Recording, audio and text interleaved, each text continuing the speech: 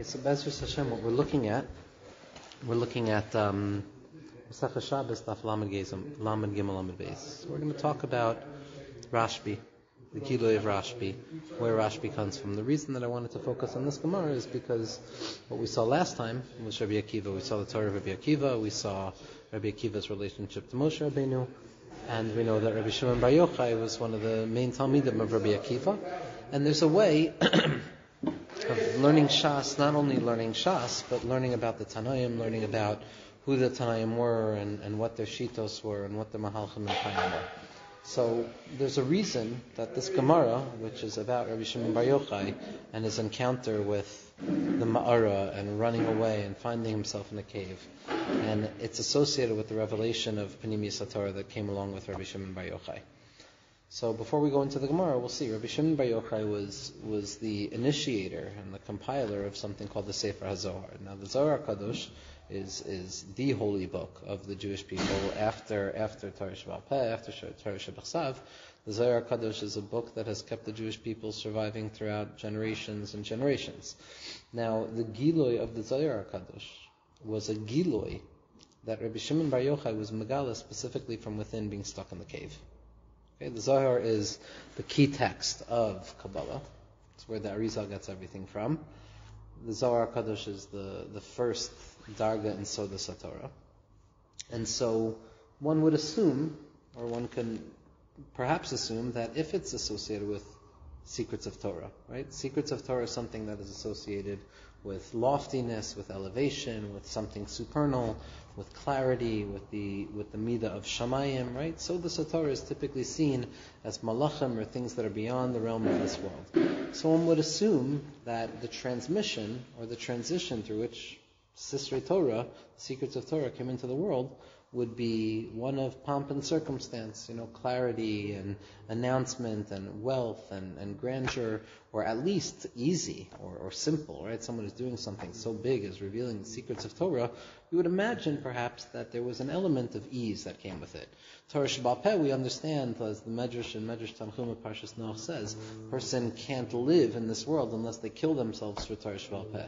And Torah Sheba'al Peh, the klala associated with Torah Sheba'al Peh that came as a result of Moshe Rabbeinu hitting the stone instead of speaking to the Sela, is that to understand Torah Sheba'al Peh demands Yegiya, and it demands Libun, and it demands Galus. Ad Kedei Kach, that Galus itself, Galus Mitzrayim, is described as Limud HaGemara, right? That b'chomer ulevenim zakta tikunei zohar, chomer da kal b'chomer levenim da libun halacha. That the birur, the clarification of halacha, fine, I understand it has to come by way of pas b'melech toichal, and to be mahapech the yisurin of this world for yisurin of Torah.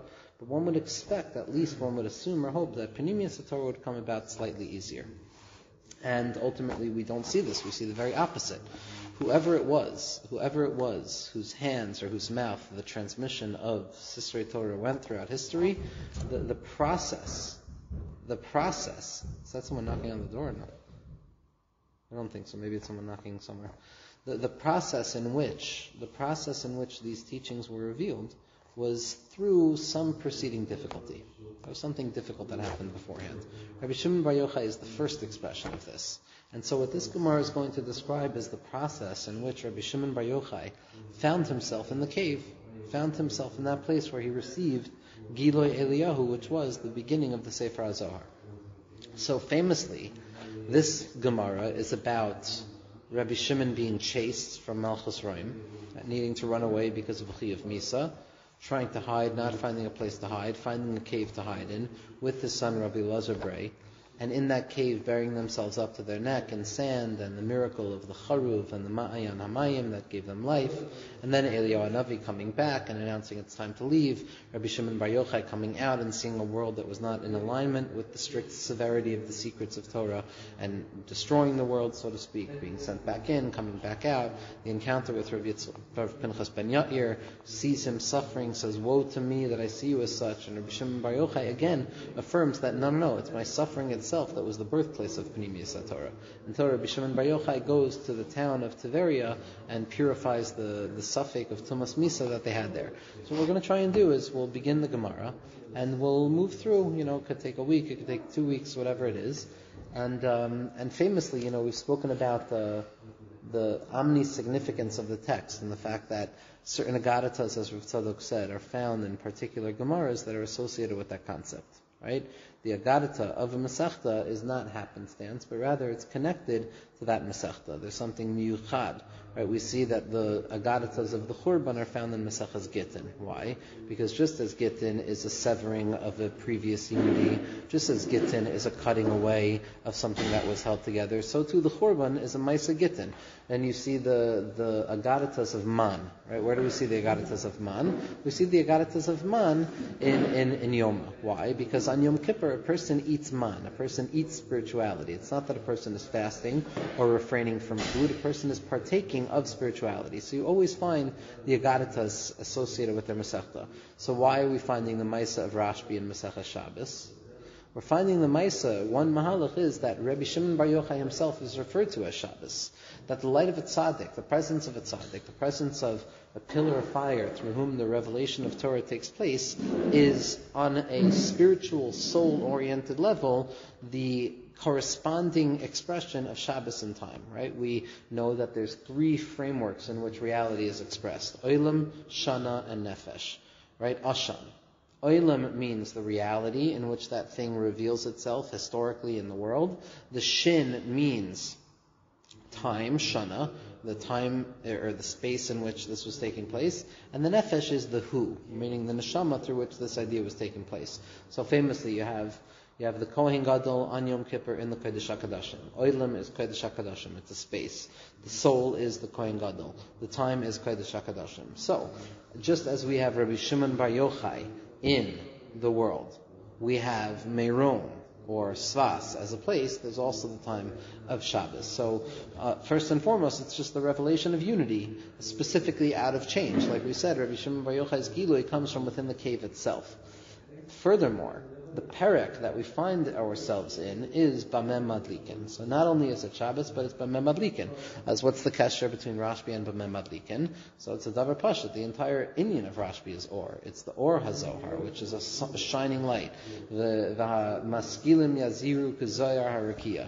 And the bonfires, right? The hadlakos that take place in Meron, through Megala, that Rabbi Shimon Bar Yochai was an or mufla roimala, a profound level of light. So Avada, so the perek that the Gemara of Rabbi Shimon Bar Yochai is going to be found, which is specifically Masechah Shabbos, which is the concept of Rabbi Shimon Bar Yochai's light, is Bameh Madlikin, meaning how do we illuminate ourselves? Not Bameh, this is what you can illuminate yourself with, but a question of Bameh Madlikin, how am I going to illuminate myself? And the answer is also contained.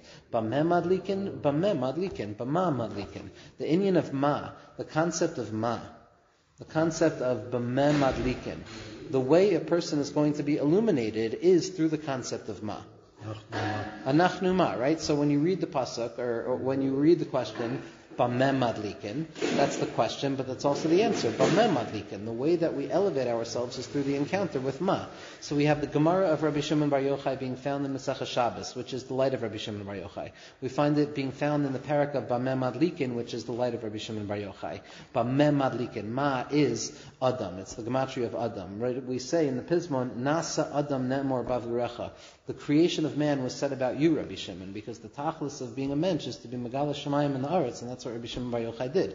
So, Bameh, meaning the inyan of Adam, Nasa Adam, Nemur Bavurecha, is the answer of how do we illuminate ourselves. What's the message of Rashbi? To be an Adam, to be a person, to realize that it's through me that I have the capacity of being Mechaber Shemayim and Aretz. That was the radical cheshbon that Rabbi Shimon Bar Yochai made. He says, you're telling me that Shemayim is going to determine what is going to happen for us down here, like the other Tanaim were saying that La'asid, the Torah is going to be Tishkach me b'nei Yisrael. There was a fissure there. There was a separation between Shemayim and Aretz. Ki'ilu, our efforts down here might not last because of something that's going to go on in some celestial way. Zak Rashbi, no. The Adam has the power of being Makasher Shemayim va'aretz. Loi Tishkach mi pizari. As long as I'm here, as long as I'm the Aretz, as long as my name is in the Aretz, Tzadikim asher ba'aretz, Hema va'adiri kachav sebam, the Tzadikim are in the land, so then it's not dependent on Shemayim anymore. Loi b'Shemayim hi. It's up to me, and I can be poiter kol ha'olam min hadin. Rabbi Shimon Bar Yochai says, I can handle it. Kedai lismoch alav. It was not the first expression of a tzaddik, it was the second one. The first was Moshe Rabbeinu. And Rashbi and Moshe are one and the same thing. It was Moshe who drew down the neshama of Rabbi Shimon Bar Yochai. As the Kamarna Tzadikim point out, the Ramchal points out that Alisa Lamarom Shavisa Shevi Lakachos Matomas Mibnei Adam. What is Shevi? I ascended on high and I retrieved gifts. What's Shevi? Shimon Bar Yochai. It's Roshei Tevos Shimon Bar Yochai. It's also the Tevos of Yitzchak ben Shlomo, which is the Arizal. It's also Yisrael Baal Shem, which is the Baal Shem Tov HaKadosh. But the light of Rabbi Shimon Bar Yochai was drawn down by Moshe Rabbeinu. But the Nasa Adam Never Ba'Parecha is that I'm not going to be afraid of what Shemayim says right now. I'm going to say that the Torah is never going to be forgotten. So how do you illuminate yourself? Bameh madlikin, in the aspect of being an Adam. It's also the Gematria 45, which is the Shem Havaya, as it's spelled out in the Miloi Alfin, which is the essential name that we have access to in the world of Atzilus, the world of Torah, that it's Yud, Vav, Dalid, Hey, Aleph, Vav, Aleph, Vav. Hey, Aleph is Gematria of Ma, which is a significant concept, obviously. But most significantly, it's the question of Bittul. Bama madlikim, ma anachnu, ma chayenu, ma chastenu, ma tzidkasenu. Of nachnu ma. The entire tachlis of Pnimiyas HaTorah. The entire tachlis of a neshama like Rabbi Shimon Bar Yochai, the entire tachlis of Shabbos, the entire answer to the question of Bama Madlikin is Anachnu Ma. Bittul, Bittul, and Od Bittul. The entire Torah of Pnimiyas HaTorah and the entire Torah of Torahs Moshe, Al Regel Achas, is Bittul, is getting out of the way. It doesn't mean self-abnegation, it doesn't mean self-hate, it doesn't mean low self-esteem, it doesn't mean self-negation in an unhealthy, pathological way. It means owning every element of myself, but recognizing that I am a shliach of the Rabbanu Shalom. I am a shliach, and shliach shlo shel adam kamoso. This is not mine. That's bittul. As Moshe Rabbeinu, Rabbi Nachman writes that you want to know how big of an anav Moshe Rabbeinu was, you want to know what it means to understand the secret of anava, he was such an anav that he wrote, I am such an incredible anav. It was that recognition that my bittul does not negate my strengths, but rather my strengths reveal opportunities for me to be mafata myself to Kutchabrichu of saying it's his. So that's the question of Bameh Madlikin. So again, as a hakdama, we have Rabbi Shimon Bar Yochai's Gemara, the Gilui of Sisrei Torah, coming in Masechah Shabbos, right, which is a light that comes after the 6 days of the week, which is Rabbi Shimon Bar Yochai is the light of Shabbos, as the Zohar says. It's in the parak of Bameh Madlikin, which is the question of how do we illuminate things. And this one is already a famous one because it's so clear that the daf of the Gemara that this is found on is Daf Lamed Gimel Amud Beis, which is the Gematria of Lag, obviously Lag Ba'omer. So we have the Gematria of the daf, which is Lag Ba'omer, which is the secret of Gal Einai Va'abita Niflos Misarosecha. It's not Lag. The Chiddush of Lag Ba'omer, the 33rd day of the Omer, is that it's the same osios as Gal, because that was the entire inyan of Rabbi Shimon Bar Yochai, the same inyan of Moshe Rabbeinu, to be Magala things. I heard from my Rebbe Rav Weinberger once in a Shal Shuddas drasha that he gave in Eish Kodesh, and he said, after all is said and done, after all the words of Hasidus, after every drasha that we've ever given here, it all comes down to ultimately the stanza in Yedid Nefesh where it's Higalena, the question of Higalena, of Giloi. And who did Rabbi Shimon learn this from? Rabbi Shimon learned this from Rabbi Akiva, who we discussed last time. So we have, like the trifecta of the significance of this Gemara being found here. It's the secret of Rashbi and the Gilui of Pnimiyas HaTorah, Masechah Shabbos, Perek Bameh Madlikin, and on Daf Lamed Gimel. Before we go into the Gemara, because this Gemara is going to be a few weeks a little bit, again, what we started off with was the seemingly strange phenomenon that one would assume that Pnimiyas HaTorah would be revealed by way of pomp and circumstance and strength and clarification and illumination. And we said we understand Torah Sheba'al Peh is deeply rooted in struggle, but Pnimiyas HaTorah should come about by way of smoothness and ease. But what we find by Rabbi Shimon Bar Yochai is the very opposite. We find this by the Arizal also, we find this by the Baal Shem Tov, we find this by all tzaddikim. The Gilui of Pnimiyas HaTorah came from where? It came from the hell. Right? We see an identification of the Ma'ara with Gehenim. Eliyahu Hanavi says, go back in there for the time that a person is in Gehenim for. Rabbi Shimon Bar Yochai is Zolchet to Sisrei Torah from within Gehenim itself, from within the Ma'ara, from within a Chiyuv Misa.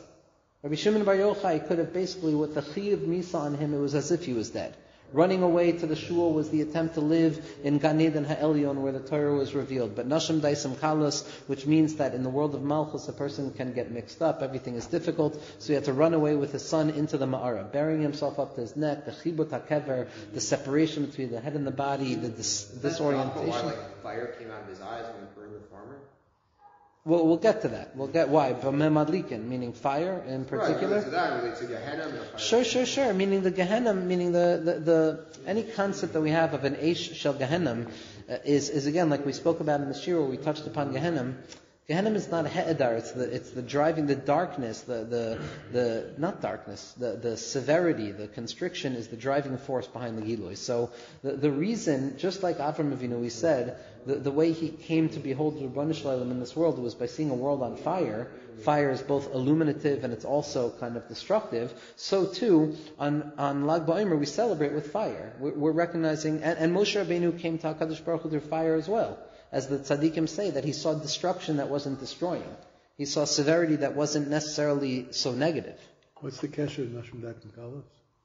Nashim Daisam Kalos we'll get to. That's the Gemara over here. The reason he couldn't stay in the shul is because he was afraid that his wife would come and kind of give in to the Romans. And so he says, because Nashim Daisam Kalos, that there's a concept, and the Arizal is done on this. Nashim Daisam Kalos, the concept of das, when it comes to the feminine quality within ourselves, is deficient in relationship to the concept of das, or awareness that we have with relation to the masculine expression within ourselves. I do not believe, at least the pshat of the Gemara, or even the amkus of the Gemara, is certainly not that, women are going to talk about me, and they're not going to be able to hold their mouths, right? It's being Megala Zayin, the deepest truth. Nashim Daisam Kalos is also what the Arizal describes as the Siba of the Gullus, Malchus, which is Nashim, and the stuckness of Malchus, the Gullus Hashchina, is because we're still not holding by the fullness of Das.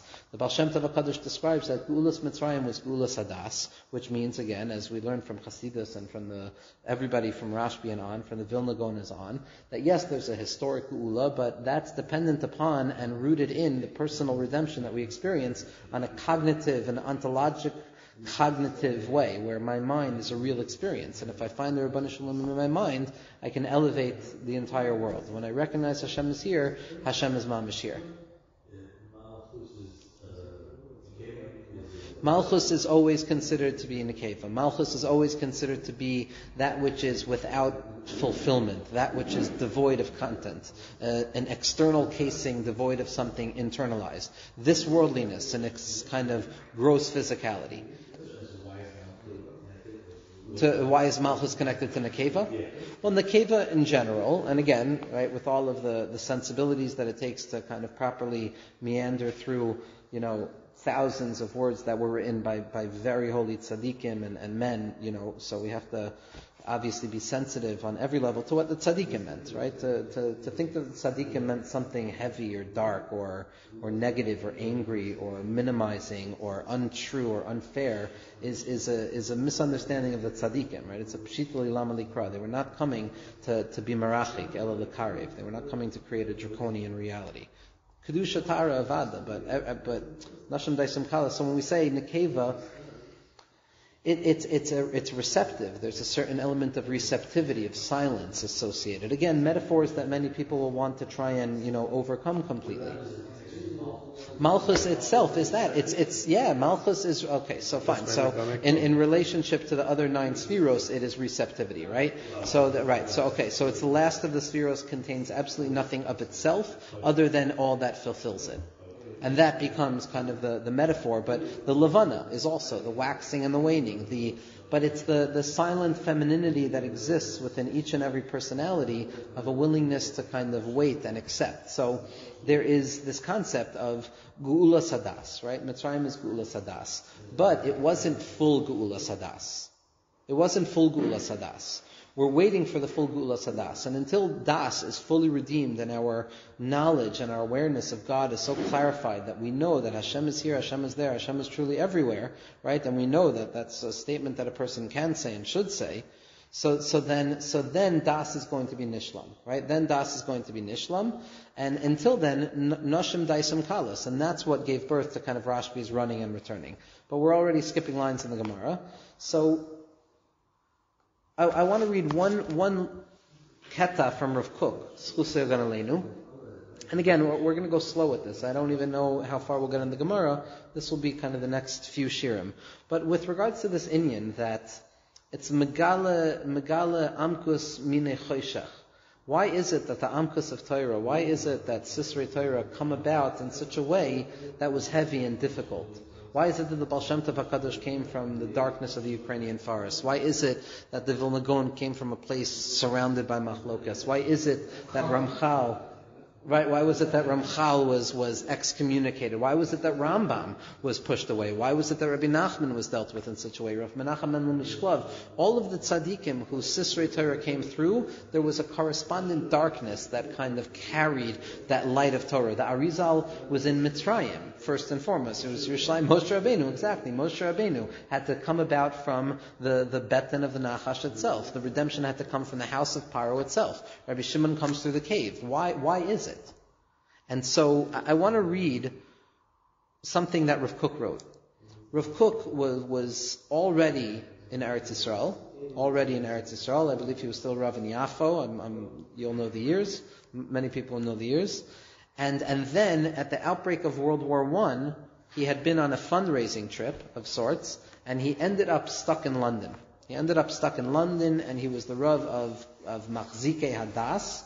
I believe, one of my favorite things that Rav Kook's stay, where he stayed and where he wrote the Sefer Reish Milin, is about 25 minutes from where Rav Yitzchak Morgenstern grew up. So I like to see that as some sort of significant thing.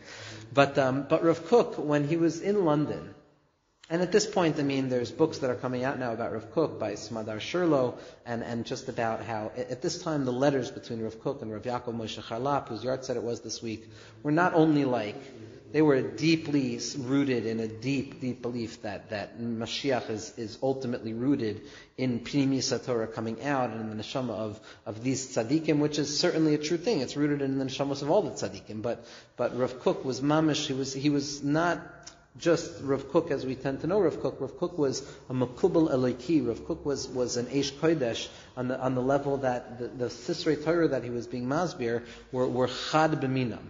The sefer that he wrote there is arguably the most difficult sefer, as is said. The sefer itself is considered a segula, right? Rav Tzvi Yehuda would send Bachrim out to army, to war with this sefer. There's a mashma'us, I heard that Rav Kook wanted to be buried with this sefer as well. It was the sefer Reish Milin. It was his commentary on the Osios, on the Aleph Beis. I believe humbly that it's a hard sefer, but it is clearly I believe one of the most beautiful svarim of Rav Kook, if one could say such a thing. And it's also, I think, the clearest description of the generalized overview of Rav Kook's Kabbalah, rooted very much in what we discussed last week, or a few weeks ago, Rabbeinu Azriel.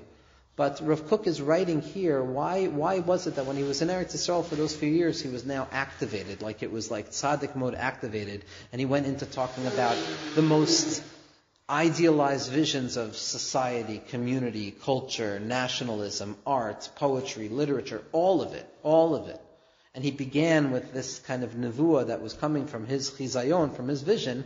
And then when he comes to London and is stuck during the war, his vision kind of descends into a very different place. He moves much more inwards.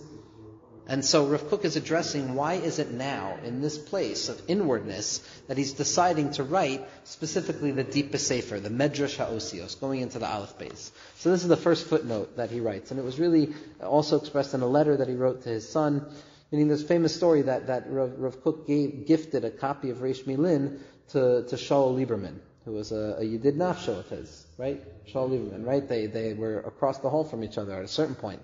And Shaul Lieberman records that at the moment that Rav Kook gave it, he had written, and Sholem has this written on his copy as well, in the library, is that when the Rav gave me this book, he no longer remembered or understood what he had written in it. Meaning that Rav Kook had claimed, basically he was saying this is not mine. There's a segula to it. And in fact, Rav Aryeh Levine's son, who was a Rav in London as well, who's connected to one of the Rabbanim in the community here, who's a grandson of him, who has writings actually. It's a strange story. Rav Aryeh Levine's son, Rav Yaakov Levine, I don't remember, tried to begin to write a commentary on Reish Milin, and he sent it to Rav Tzvi Yehuda, and he sent it to Rav Kook. And Rav Kook said he understood the Kabbalah. He understood the Kabbalah of it, but not the philosophy of it. So, mice I heard from Rav Ari Levine's great grandson, who's a Rav here in one of the shuls. He said that in truth the family wanted to publish it, so they brought it to Rav Tzvi Yehuda. And Rav Tzvi Yehuda said, you have to bring this to Lubavitcher Rebbe. Which is amazing, but then they don't know what happened afterwards. But the fact that was the answer, that these pages have to go to Lubavitcher Rebbe first, is amazing. So Rav Kook writes as follows, and this is again the building block to understand why Rashbi had to come through the cave first. When the world seems to operate in accordance with its natural flow, when there are no difficulties or upheavals in life,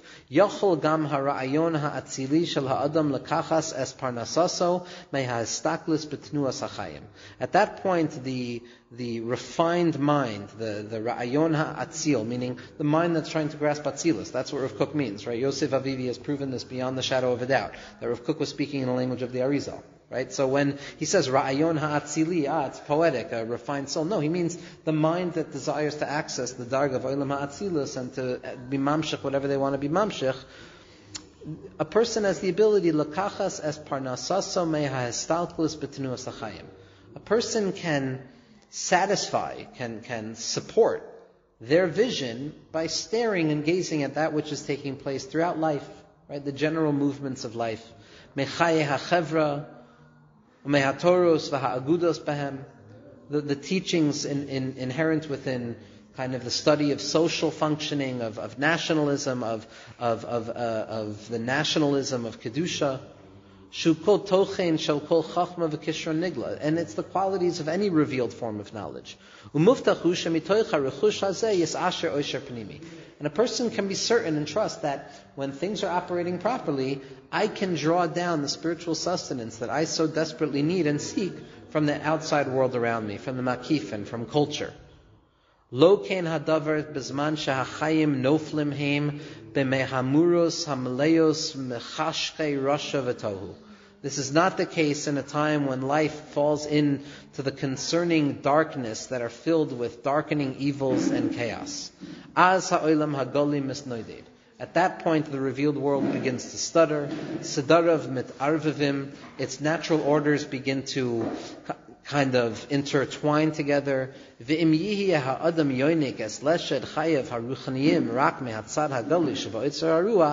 if a person were to draw down the sustenance of life, of their own spirituality, from only the revealed element of this worldliness, there's going to be a profound impoverishment of the spirit that is ready, waiting for him, that is going to destroy his standing. Lahachsik is machsike adas. That was where Rav Kook was Rav there. Lahachsik, right? Lahachsik as ma'imid yavo hator shel tzimayon haboyer el hatoichen hane'elam. Therefore, as a defense mechanism, a spiritual defense mechanism, in moments where the world is midaldel, a person is filled again with the arrival of a deep burning thirst for the inner content of things, for the inside. El haskirut hapnimius shehein misnasois me'al shetach hagalu shebachayim. From the vision of internality that ascends and transcends the basic, surface level that is revealed in life. Shebahem loy naga yad hamuhuma ha'olamis. The chaos and the hands of the world have not touched this sacred inner place. And from this place a person is capable of going and drawing sustenance from the life-giving, joyous waters. To irrigate those dried out bones of the externalized, revealed spiritual world.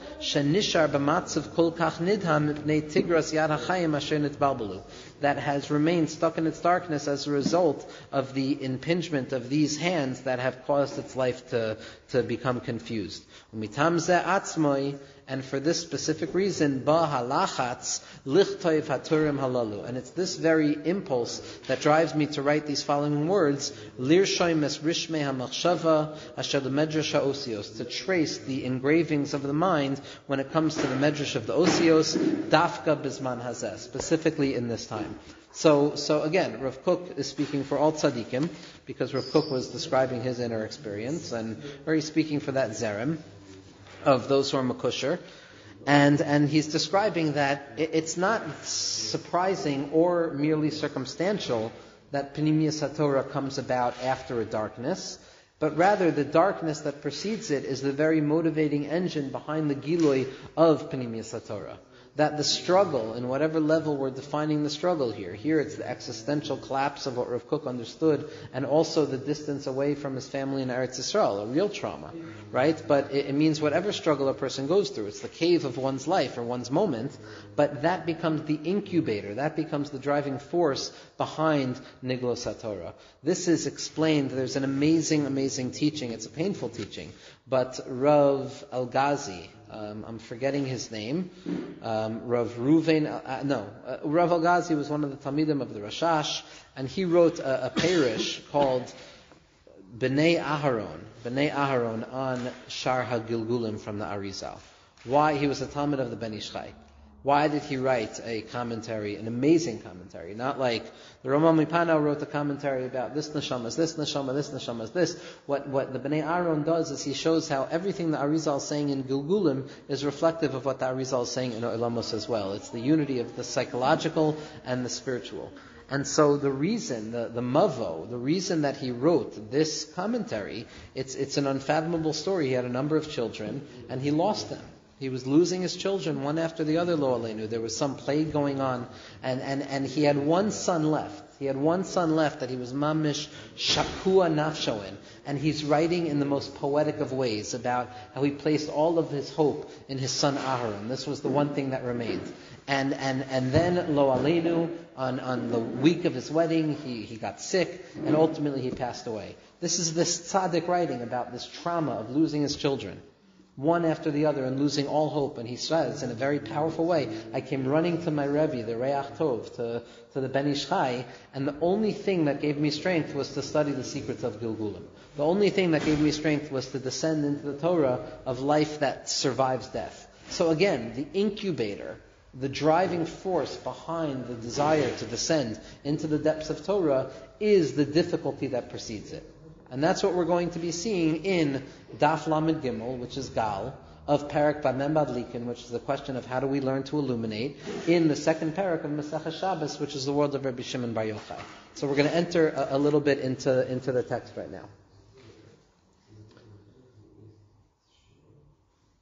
So the question that we're beginning with is, why is Rabbi Yehuda referred to as Rosh Medabrim B'chol Makom? Generally speaking, when we have a number of Tanoim together, we find that it's Rabbi Yehuda. Now the Tzaddikim explain that Yehuda, like we said, is very much associated with Malchus Yehuda, David HaMelech, right? Malchus is Peh. The Tikkun Zohar tells us, it's written in Pesach Eliyahu, that Malchus Peh. That just as Malchus is not expressive of any of its own content, but rather a kli through which the inner content of thought and experience is transmitted towards the other, which is the value of speech and dibor, so too the concept of Malchus is the receptacle through which the upper 9 spheros reveal themselves so that they can be received. It's the presence of that expression down here. Rabbi Yehuda is Rosh Medabrim because he's the darga of Dibor B'Kedushaso. It was the Malchus, it was the ability to speak. And that's why it's Pasach Rabbi Yehuda. When we find that the Tanaim were Pasach, it means they're Pasach Piv. They open their mouths. This is why Rabbi Yehuda was about giving Simanim, Datzach Hadash Ba'achav. Because for Rabbi Yehuda, it wasn't even, speech did not need to be intelligible for it to be valuable. Speech could simply be hints. So that's the sugya of Rabbi Yehuda. Why is Rabbi Yehuda Pasach B'chol Makom? It's also the Iker sugya of Pnimius HaTorah is how to elevate Malchus, how to bring Shekhinah, how to bring this lowly world back up to its supernal source and to uncover the light of HaKadosh Baruch Hu's unity. So the preemptive experience that leads to the entire encounter of Rashbi in the cave is Rabbi Yehuda starting to speak. Because it's the inyan of his Eirus HaMalchus. When the Shechina HaKadoshah, when HaKadosh Baruch Hu wants His kavod to be revealed, there's a hisayrus, and that hisayrus very often leads to the hefkerus and the chaos that we're going to see in this Gemara. But the motivating factor is Vayihi Ra'av Ba'aretz, and there was a hunger in the land. Zakta Arizal, what's Aretz? Aretz is also Malchus. Aretz is Malchus, it's nothing of its own, but there's a rumbling desire for Aretz to be elevated, and that drives, and that becomes the force behind what we're going to find is really, this Gemara on Daf Lam and Gimel and Bamem Adlikin is the origin story of the Zohar HaKadosh, right? This is where Rabbi Shimon Bar Yochai stops being the regular Tana in Torah Sanigla, which he is, right? Rabbi Shimon Bar Yochai was a Vada, a Tana, right? He's nechshav as a fundamental Tana, but in no way is Rabbi Shimon Bar Yochai praised to such a degree in the Gemara, in revealed Torah, in a way that is so questionable in relationship to other Tanaim. Sure, there's a few makomos. Yachalani lip Torah sa'olam min adin. Right? So there's hints, right? Or harbu asuk Rabbi Shimon v'lo hitzlichu. But b'derech klal, Rabbi Shimon was praised. When you look in the Zohar HaKadosh, the hero of the entire Zohar HaKadosh is Rabbi Shimon Bar Yochai. The book of the Zohar is a book about Rabbi Shimon. It's about the Butzina Dinahura, the pillar of fire. And the Rabbi Shimon that you see in the Zohar is very different than the Rabbi Shimon that you see in Talmud Bavli and Talmud Yerushalmi. The Nazir HaKadosh, Rav David Cohen points out in his Kol HaNevuah, that be'emes it's not true, because the whole svara, the svara that you find in Rabbi Shimon Bar Yochai always is that the koyach is nechshav as poel. That chashav lizro kezarab dami. Or mitzvos surichos kavana. Or dorshan taima dekra. Meaning the idea that there is an inner content that is identifiable with the external manifestation. Right? That something does not need to manifest in a practical way in order to be considered real. The koyach is also nechshav. Machshava is also a real thing. He sees, as in the language of the Nazir, I'm paraphrasing, he sees that which stands to be revealed in the future as already existing.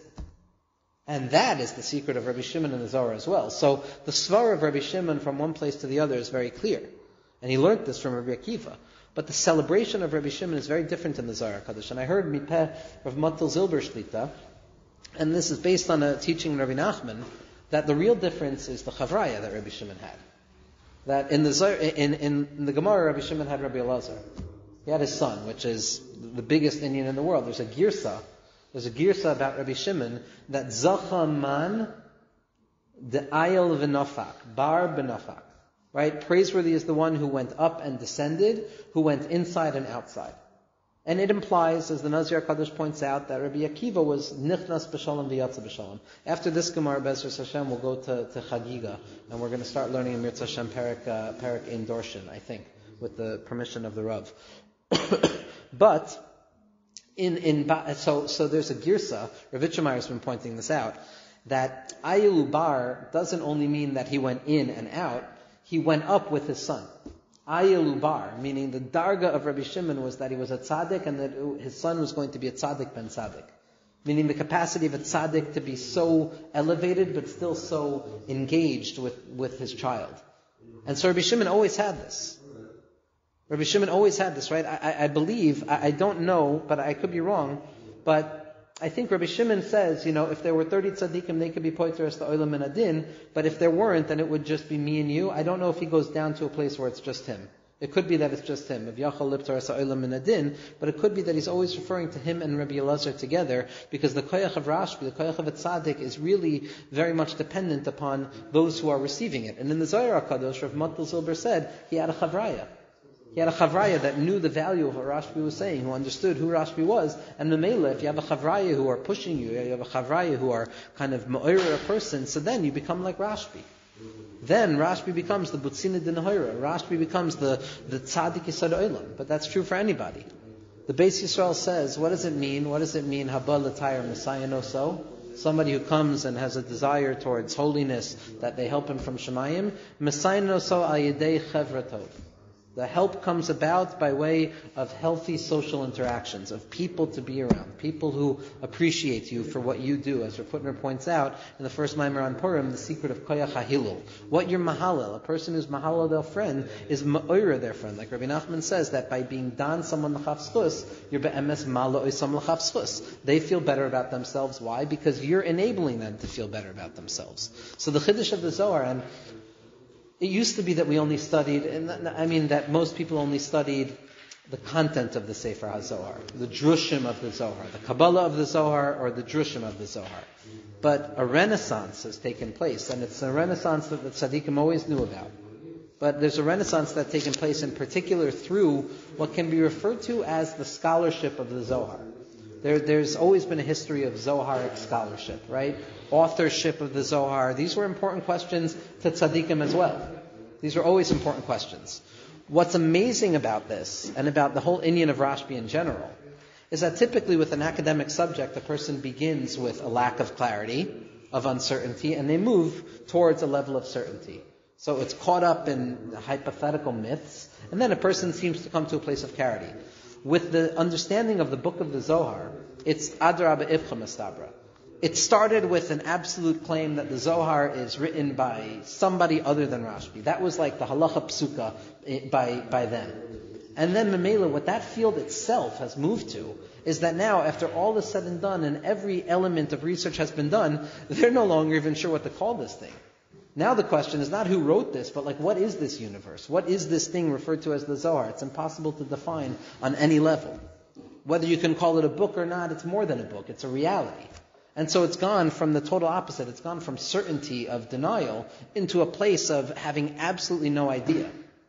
The Baal HaSulam famously, it's one of my favorite teachings, I think. The Baal HaSulam wrote at the end of the Hakdama of his Perush on the Zohar, he says, and with regards to the mechker that's going on nowadays, he says, Be'emes, this has never really bothered me. But I read what you wanted me to read, he says, and I'll tell you what I think. He says, if it was proven, beyond the shadow of a doubt, that Rav Moshe de Leon, the Mekubal HaEloki, right, the tzaddik, Rav Moshe de Leon, that he wrote the Zohar, what would that mean? It would mean that he's bigger than Rashbi. He says, because be'emes, I'm not even satisfied by the notion that Rashbi wrote the Zohar. I'll be satisfied when I find out that one of the Memches Nevi'im wrote the Zohar. And he says, Adrabah, that doesn't satisfy me. The only way I'll be satisfied is if it's proven beyond the shadow of a doubt that Moshe Rabbeinu wrote the Zohar HaKadosh. So he says, who wrote it, where it came from, it's the light of Rabbi Shimon Bar Yochai. So it's an amazing thing. And one of the things that is coming out from this space, instead of studying the content of the Zohar, the teachings of the Zohar, there's the narrative framing of the Zohar, which is quite possibly the most heartbreakingly beautiful kind of, I believe, content available in Torah. The stories before, after, and in the middle of the Chavraya revealing the secrets of the Zohar. Rav Hillel Zeitlin spoke profoundly, intoxicatingly beautiful about this idea. And the Sod Yesharim touches upon it, the Atarasi of Zidichov does, that every gesture that a Tana has in the Zohar HaKadosh is demanding of study. But the Zohar HaKadosh is a book that is revealed along a path at nighttime in the northern hills of Yerushalayim. There's encounters with strangers on every corner, donkey drivers carrying secrets, expressions of desire, expressions of friendship, expressions of love, expressions of connectivity, of disunity.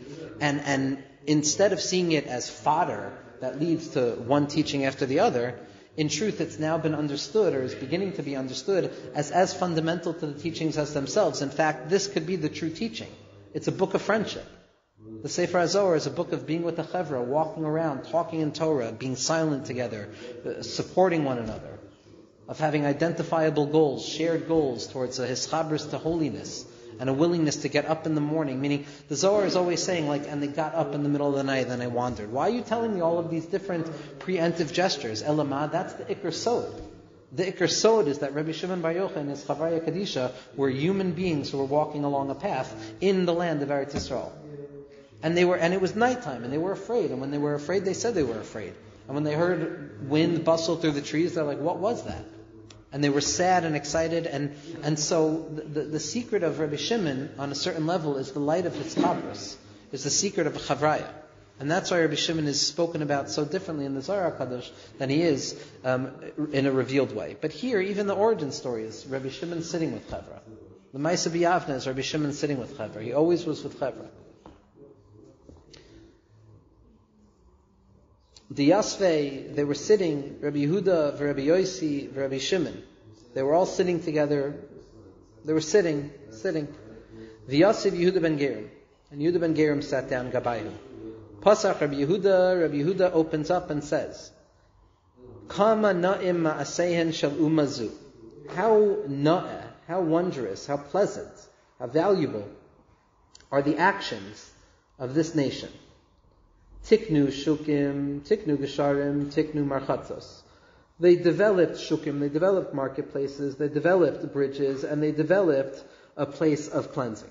Right? So again, these three tikkunim over here, there's many ways to see it, but a shuk is a place where a person sustains the body. It's where you partake in physical necessity, of buying, of going back and forth from the shuk. It's the experience of being in this world. A gesher is the interconnection between one stage and another stage. The marchatzos is a place where a person is cleansing themselves of their body. Right, where a person is preparing themselves for the rechitza, for the kedusha, for the tara that it takes to go into the next world.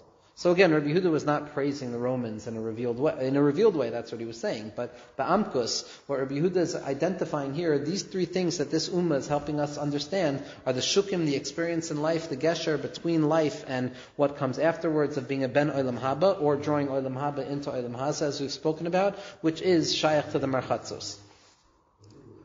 The whole inyan of Rabbi Shimon Bar Yochai, the whole light of Rabbi Shimon is this inyan of clarifying the sugya of Misa, right? Of the transition from the shuk through the gesher to the place of the merchatz where a person is cleansing themselves of a body that needed to partake.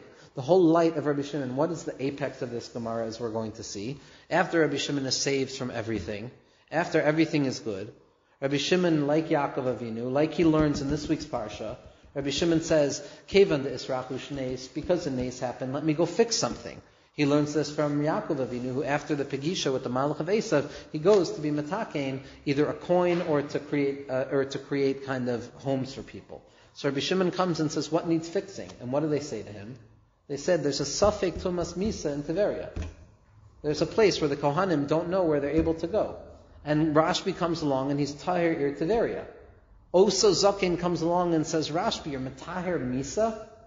Making fun of him, and Rashbi was like, you're still around, Nasav Einav Boi V'nasa Gal Shalatzamos. So the whole inyan of Rashbi, Rav Tzadok HaKohen Meilublin says, the Nakuda that a person is made fun of, the Nakuda that a person gets poked on the most, is in truth the Nakuda that they have to be metakein. So one can say that if this Hahu Oso Ish comes along and says to Rashbi, Rashbi, what, you're clarifying the world from death? Be'emes, that's what Rabbi Shimon Bar Yochai is doing. Via Martem Koilachai. The whole inyan of Rabbi Shimon is the death that is survived by life, meaning a life that moves beyond its own destruction. Life continues, Chaim continues. Forgetfulness, death, which Shikha is Misa. No forgetfulness, no death. That's the koyach of Rashbi, to be goizer that I can be poiters the oilam min hadin. So this inyan that the conversation begins with is, how do I transition from the shukim through the gesher into the merchatz of life, of engagement with the body, through the transition away from the body? This is the sugya that Rabbi Shimon Bar Yochai is coming to be mevarer. As we're going to see, the whole inyan of Sisrei Torah is the question of how does life come out of endings? How does light come out of what we conceive to be darkness? Rabbi Yossi Shatak. Rabbi Yossi was silent.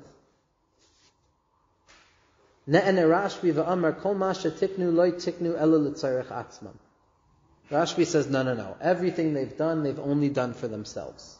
Tiknu shukim lahashiv behem zaynos. Marchatzos la'aden behem atzmam. Gesharim litol mehem mechas. So, Rabbi Shimon over here is not necessarily arguing with Rabbi Yehuda. The metzias of their behaviors is their metzias, right? There's no question here as to what the motivation behind Romi was. Romi is Esav, Romi is Edom, Romi represents that last exile, that place of real struggle. So, obviously everything that takes place in reality is Hanhagas HaKadosh Baruch Hu. Everything. There's nothing that happens in reality that is not completely subsumed by, surrounded by, driven by, and sustained by the annihilating light of HaKadosh Baruch Hu's ratzon to make that thing happen at that very moment. Whether you're learning bitachon and hashkacha pratis al pi the Baal Shem Tov, or whether you're learning it through the Rambam. Kuli amalopli.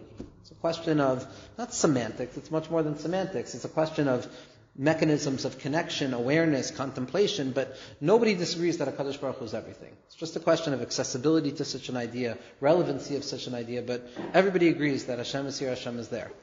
Hashem is truly everywhere, right? So the question is, what value do these people get for the ultimate light that comes out of their behaviors? Question of Mitzrayim as well, and Paro. The Baal Shem Tov talks about this, meaning the good is going to come out. The good is going to come out of their behaviors. So as Rabbi Yehuda is saying, maybe we should don those things l'chafschus. Maybe because the sof is going to be good, we can elevate the process that led to it in spite of the fact that it appeared negative. And Rabbi Shimon is saying absolutely not. Everything that's going to happen is going to be dependent on the will of HaKadosh Baruch Hu, but a person has to be able to see Ra. Oyavei Hashem sinu Ra. The Shita of Rabbi Yehuda is a Shita that says if ultimately everything is going to be good, then everything is going to be good and they shouldn't be punished. That's the dark. That was Rabbi Shimon Bar Yochai's like the philosophy pre the cave. You know what I'm saying? That's Pre the cave and after the cave also. Pre the cave and after the cave also. Rabbi Shimon Bar Yochai did not become more lenient after the cave. Rabbi Shimon Bar Yochai understood the secret of being a tzaddik. That yachal ani lib Torah sa'ilim hadin. Rabbi Shimon did not stop seeing the world with strict severity. God forbid. It wasn't more of like an openness or a permissiveness. Rabbi Shimon realized that the koyach of a tzaddik, the tzaddik in us and the tzaddik in reality, is that ein hadavar tolei elabi. Ein hadavar tolei elabi. What am I going to spend my time judging somebody else's behaviors when for me everything is dependent? What? Before the cave, like in this Gemara, and also like in other Gemaras and Brachos. That he was Ma'amid Tzchus. Yeah. Sure, but that's the avoid of a tzaddik. It doesn't mean that Rabbi Shimon stopped seeing things with the strict severity. Right, no, absolutely. Your point is very well taken. The distinction is absolutely clear. The distinction between before the cave and after the cave is clear, but Rabbi Shimon still had this is L'Shitas Rabbi Shimon. Rabbi Shimon is saying, no, the fact that Yichud Hashem is going to be Niskala in the end doesn't mean that we give some inherent value to the negativity that brought it about. Rabbi Yehuda is saying, yes, Rabbi Yehuda, David HaMelech wanted to reveal such a light that Bikesh David la'avod avodah zara, right? Bikesh David la'alos al rosh. The Gemara says Bikesh la'avod avodah zara. Why? On a certain level, because A, he wanted to show the power of tshuva, and B, David HaMelech knew that there's nothing but Hashem.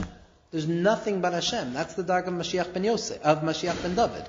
There's nothing but Hashem. Even Rome, even Edom, can be seen and judged favorably. Rabbi Shimon is rooted in a place of severity. He was a malach of Eish. Right? It's an Eish that's Yared min Hashemayim. It's Bar Yochai.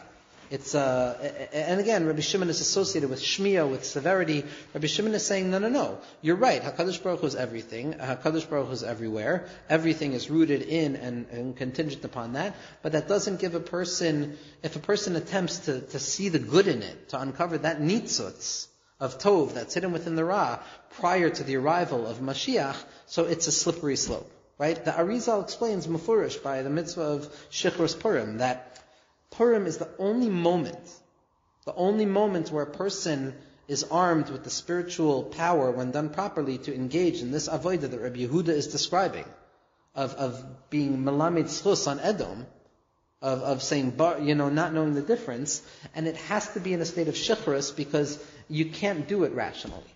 A person who begins to descend into that place gets stuck. And my favorite thing about this is then you have Rabbi Yossi who's shoitek. So you see this in the question of Yediyah and Bechira as well, right? That the Rambam says one thing, and the Ravid says you should have been quiet. And be'emes, it's the answer to the question comes from both places. It's from speaking and being quiet. You can't answer the question of Yediyah and Bechira except by speaking and being silent at the same time. Chash and mal. Almost as if shtaik kach Allah b'machshava. You can speak all you want about it as long as you come to a place of silence. So the Ravid and the Rambam both reveal that the answer to the question of Yediyah and Bechira is Dibor and Shtika at once. And then you see this over here also. It's Rabbi Yehuda and Rabbi Yossi that Rabbi Yehuda speaks. Rabbi Yossi is silent because he's not denying the Shita of Rabbi Yehuda.